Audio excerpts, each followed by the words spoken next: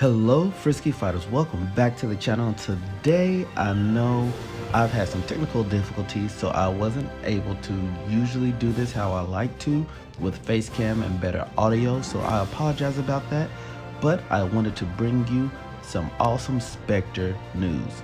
Now, if you know, for this past month, Specter has been the actual Hero Festival month. This is his month. It's his time to shine. He's easily accessible. If you've been adding or saving up your premium currency, you've been able to get these atoms and you can get him yourself pretty cheap, or you can donate and you can just buy him and it goes and helps the actual company. So we all want to help the devs, so if you want to do that, I definitely say go for it, because I did. And if you want me to do that more, make sure you hit that like button, make sure you hit that subscribe button, make sure you comment on this video so I know that you're enjoying this footage, and that way I will keep purchasing things for the game and showing it off, therefore helping them, and you help me by checking this content out. But with that being said, let's jump right in. And yes, I did actually go ahead and buy this outfit. It was too good to pass up. Only $4.99, very cheap when compared to most other games and their skins.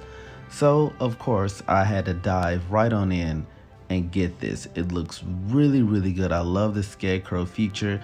You got the pumpkin aesthetics on his shoulder blade, the scarecrow, the noose around his neck, the actual peg leg. Like, everything about this outfit is really good.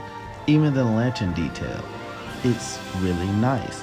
Now let's just check out his other outfits real quick. As you can see, they're all just recoloring, which is nice. Like, you can't be mad at that. The different recoloring is really good. They're all nice. All these are, like I said, recoloring reskins, but they're all really good looking color combinations. I never thought I would actually even like a mustard, but this is the original skin that you get if you buy him right off the bat. Just to give you guys a good 360. Even the detail of the claws on his feet are really awesome. And then let's take a look at the skin one more time so you guys can see it in all its glory. Alright, now let's take about some info about him. If you read Specter's classified file, assuming you have the access to the Aerodrome vault, you won't learn much. Of Russian origin, a free spirit with no known allegiance and reputation as a first-class recon operator with an almost supernatural skill to stealth their way through anything. The fact that they are actively researching Specter's past is a sign that Aerodrome is either trying to exploit their weak points, if they can find any, or just planning to recruit this mysterious hero. Now, pretty awesome, interesting weapon. Now let's take a look at his abilities. You see here, the ghost trap. Spectre launches a trap that gets stuck to any surface and turns on automatically. When an enemy enters its detection area, stunning them for 2 seconds, cooldown for 4 seconds. Now, I've tested this around. I was able to get about 3 of them actually on there. 3 ghost traps on the screen at once, which is really nice to have. You can trap any area really well. Now, the holographic viewfinder deploys Spectre's scope to increase both range and damage while aiming. Spectre's movement speed is reduced. You know, the movement speed is reduced to 53% because you're concentrating on aiming. And then invisibility phaser. The metamaterial in Spectre suits forms an invisibility layer during 9 seconds. It's only for a short time and it consumes all of the accumulated energy, but it's so worth it. So basically he goes invisible, which is really nice, though it doesn't work a lot in his solo gaming thing because the drones, they will still shoot you no matter what. But with that being said, let's just get into some gameplay. Now, first thing first, what we want to do is go and, like I said, we're going to want to drop some good old traps around. Trapping the area is the best thing we can do. And you can also hold the trap and throw it. Oh, we already getting... See, he got caught in that trap.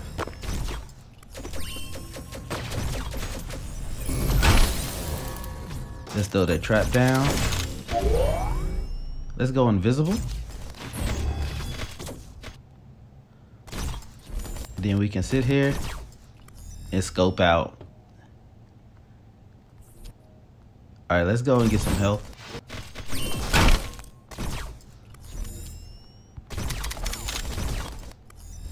You let that fully charge, guys.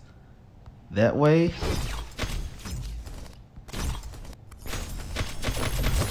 Oh, they got me. But yeah, for letting it fully charge, so that way you get the maximum damage. All right, so now we're gonna actually try and take the point. And there go.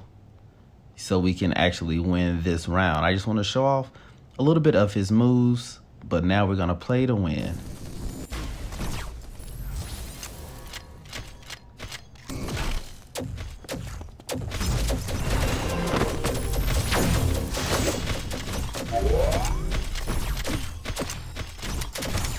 See, that is really good for her because she runs in and it locks it down so well.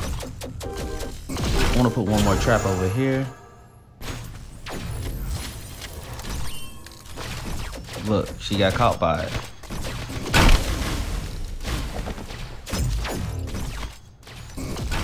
Nice, come on, there we go.